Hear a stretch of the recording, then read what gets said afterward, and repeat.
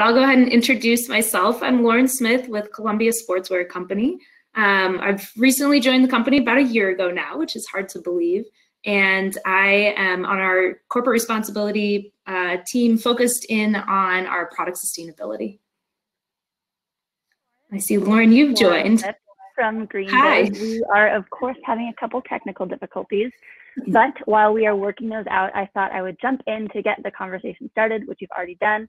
I, of course, am not prepared with all the questions that Joel has thoughtfully crafted, but I would love it if you just started with a little bit of sort of your take on the subject, where you're thinking about this, how you're thinking about this, what is going on with circular product design.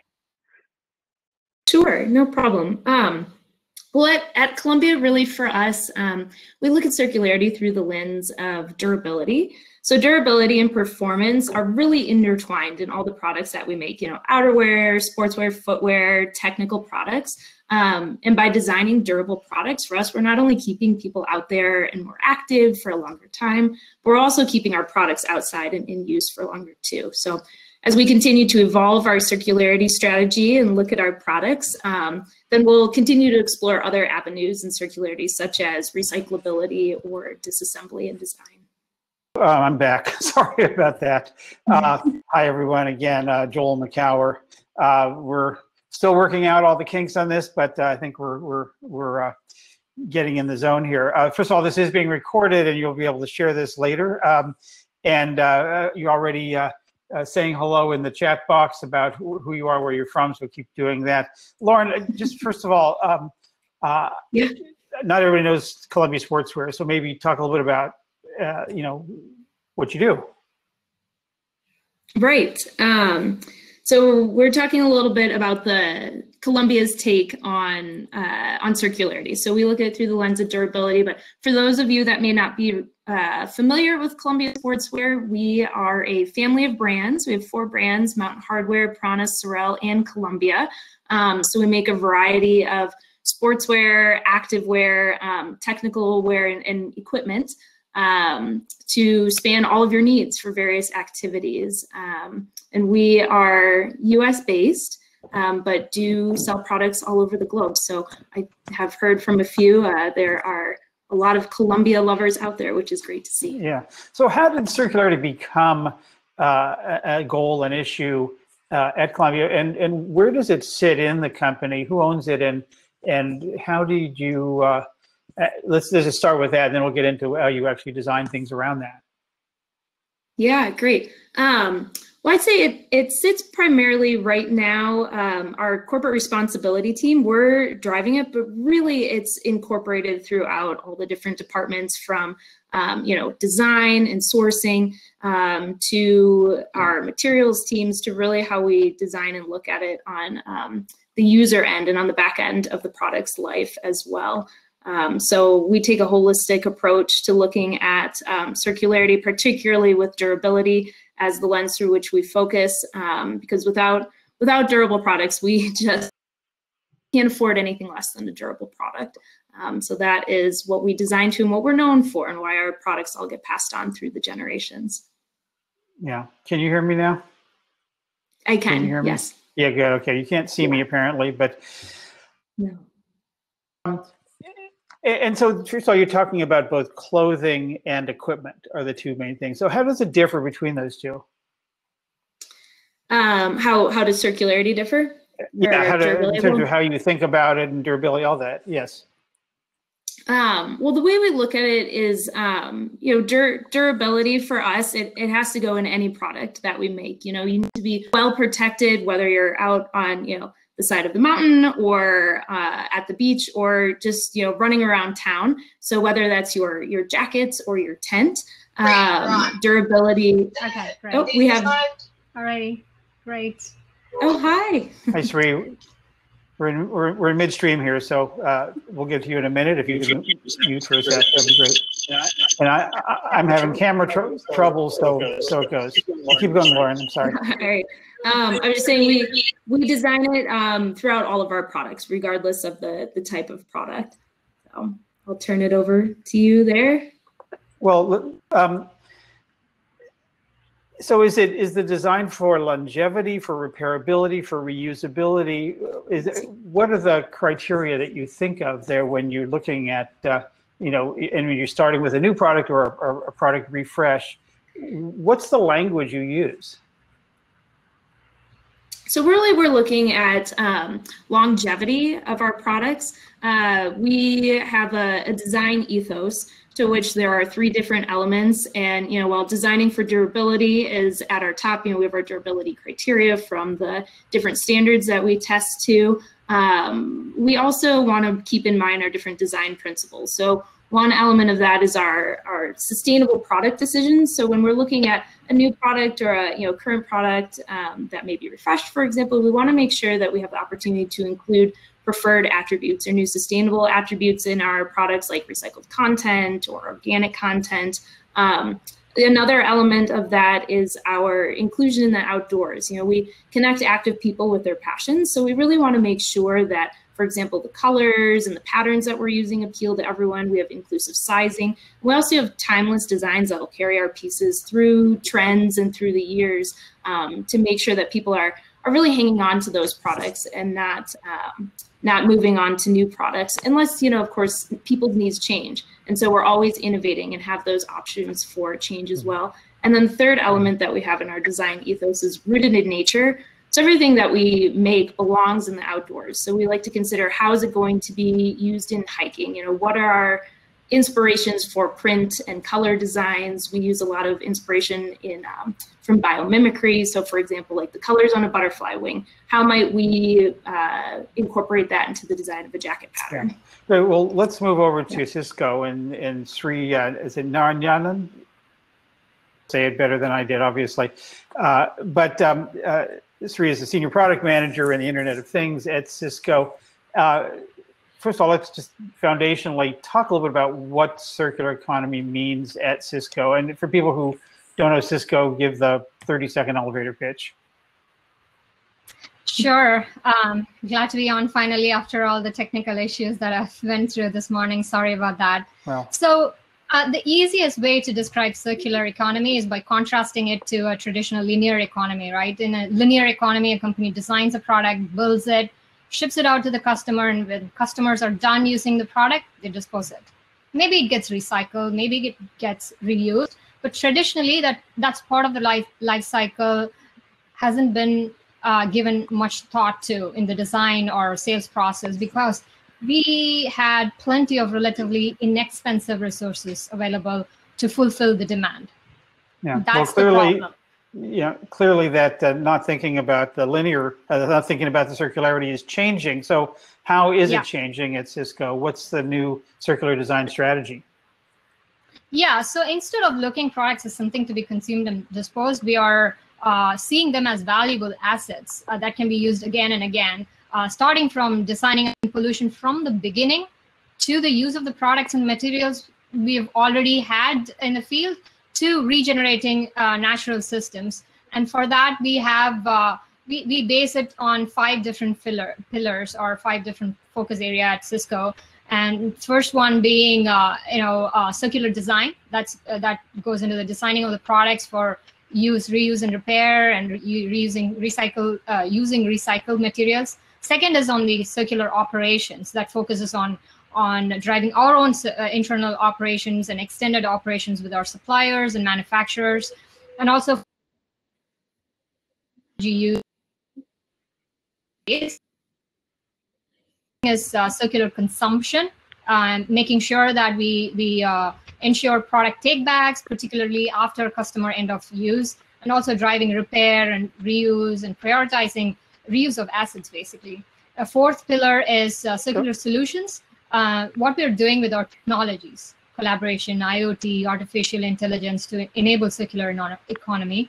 And the fifth one is ecosystem leadership, because this cannot happen in a silo mode. This is an area of collaborative work that enables us to drive solutions for challenges that cannot be addressed alone. Well, let's get specific. Let's give an example of a product. I know you have one that's been down through this process, and how it's changed or how you designed it in the first place. Absolutely. So we in Cisco, we have several products that we have implemented circular design in different ways. There's been project for no paint. There's been project for recycled plastics, using reusable pallet wraps. There's also an example of fiber-based packaging. The one most important thing is product modularity and standardization. That's what I'm really passionate about, because that's a really hard thing to achieve. Rest of the things can be built into the operations and it can be standardized, but a product modularity and standardization needs to be built in the core of the design of the product.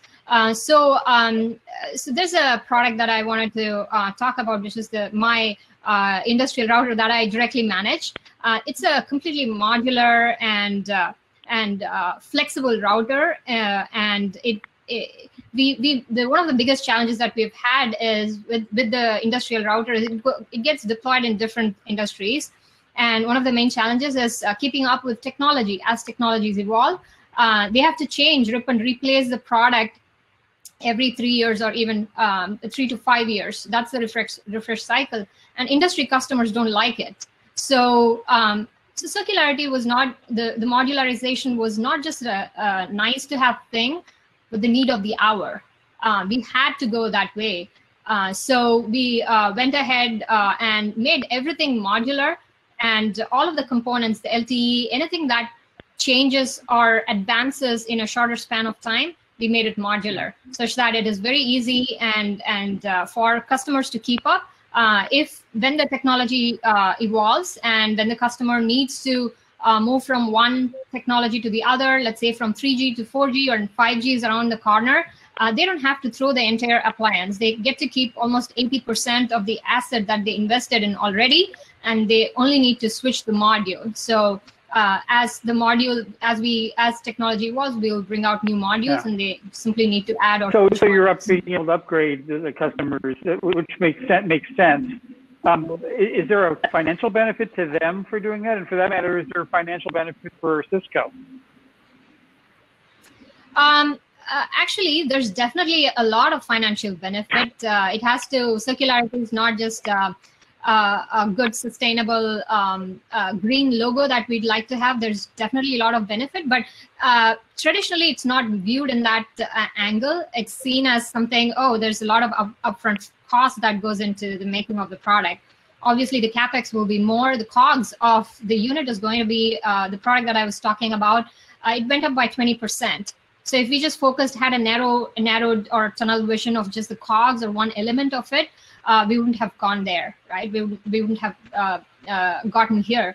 But if you just look at the overall investment over 10 years, 5 years even, the case is really very clear.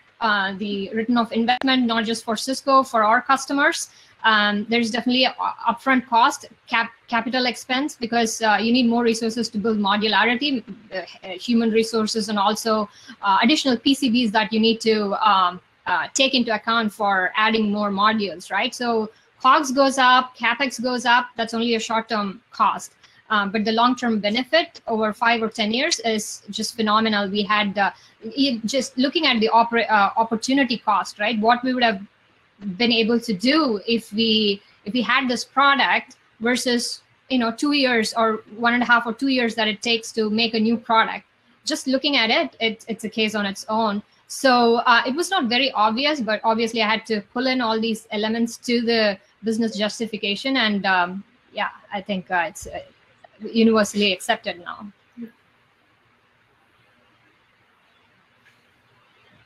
Uh-oh, Joel, we can't hear you. Yeah.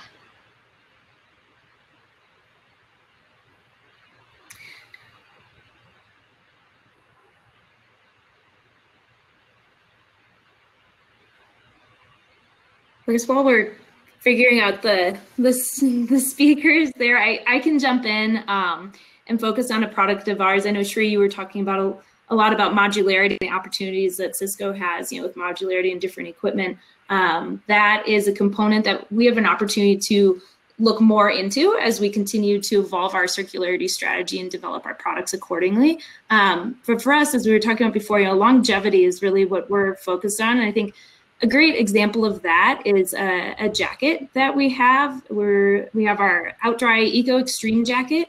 And this is a really innovative, cool approach to your traditional rain jacket, waterproof, breathable membrane that usually has used the durable water repellents that have PFCs in it.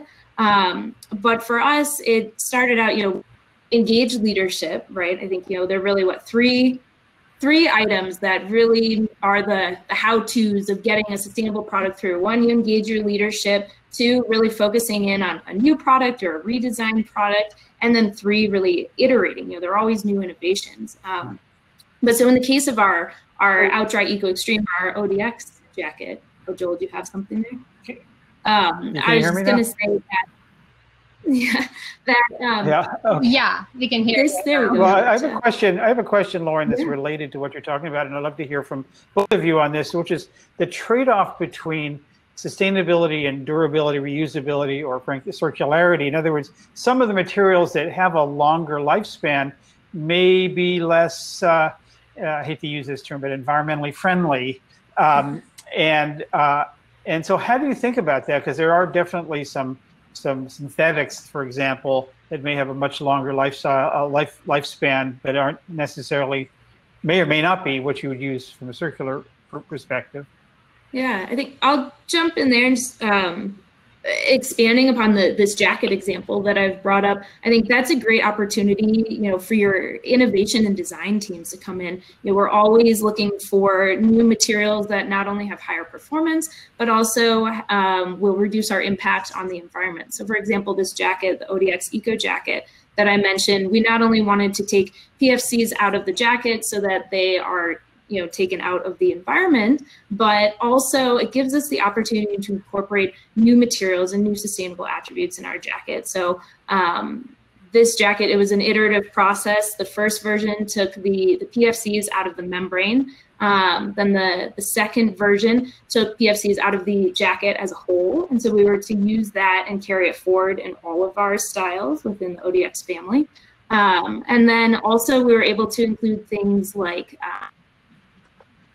cotton, and also reduce the impact of the garment from a water perspective. The first item was, or the first iteration was developed without dyes. So we were able to cut out about 80% of the water usage from that dyeing process. So there's a lot of opportunity to really start to evolve your products for better circularity and better materials for the environment as well.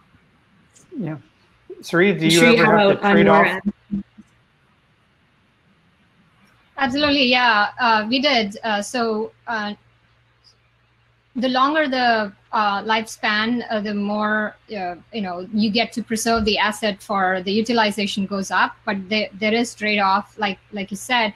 In our case, it was more layers of a PCB that we needed to use, which we didn't have to have it in a product. If everything was embedded, we didn't have to have that, right? So in terms of materials, we always make sure we comply with RoHS and all those standards. But we did have to go into a mode where, yeah, we are embedding a lot more layers into the unit, which we didn't have to do that. And that also posed a challenge where, we needed to take into consideration more thermal cooling elements, because the more you stuff into a smaller compact space, the more effective the cooling needs to be. Otherwise, it heats up and the power consumption goes up. So then we had to mitigate this challenge through innovation on the thermal side, on the electrical side, to make sure conductive innovation came about. For instance, on the electrical side, we had to compensate for this additional elements, and we ended up, we had to keep the power really low. And how do we do that? How do we efficiently cool the system? and we were able to achieve that by, as an instance, we went ahead, we were able to do it through a single phase conversion for the power input, as opposed to dual phase conversion, which would result in more loss, power loss along the way. And that actually resulted in 45% energy savings. So the power savings was 45%, or it's more 45% more efficient. That was a positive side effect.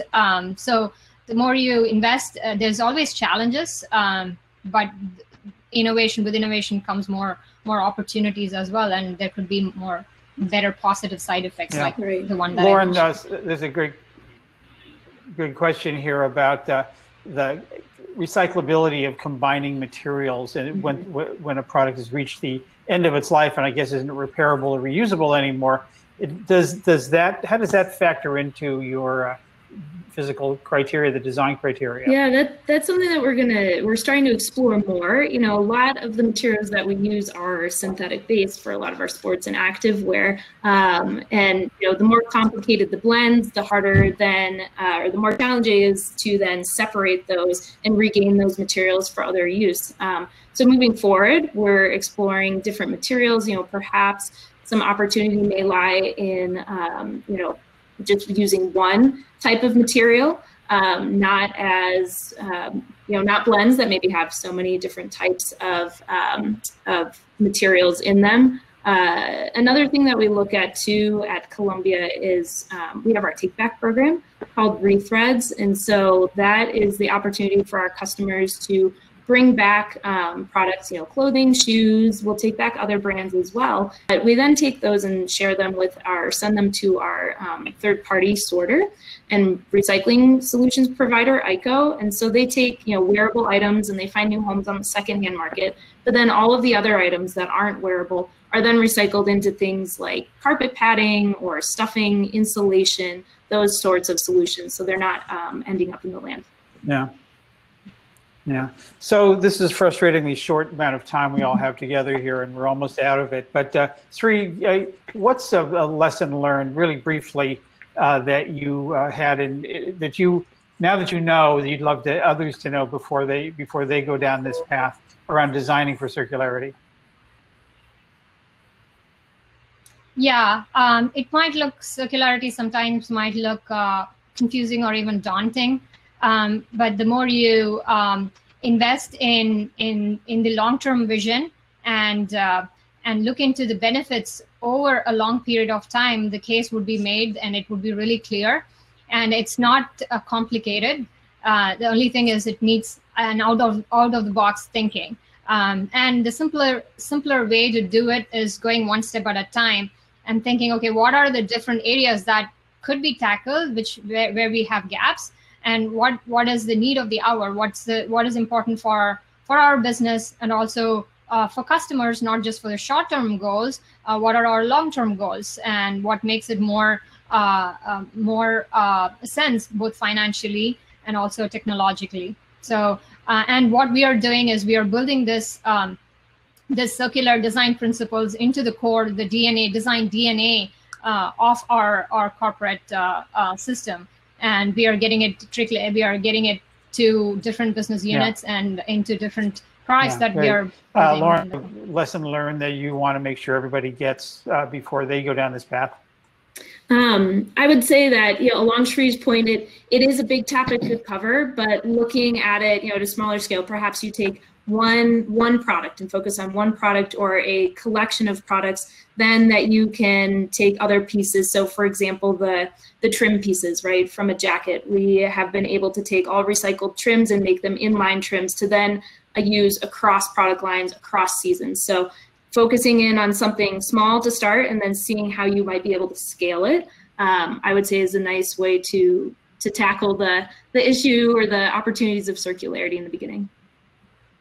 Yeah, great. Well, we are out of time, not out of topics or questions by a long shot. So this is the first of a two-part, so we're going to go right in about 3 or 4 minutes into the next one. I'm going to see if my technology will work better. Sorry about the video thing, but thank you. This is really interesting, and there's so much to learn and so many examples that we barely got to scratch the surface. But Thank you, Lauren. Thank you, Sri. And we'll be looking forward to more from Columbia and Cisco. Thanks, everyone. And we'll be back in a few more minutes with more on this topic. Thank you. Thanks. Thank you. Thank you all. You Great. have Thanks a a lot. great Bye. day. Bye-bye.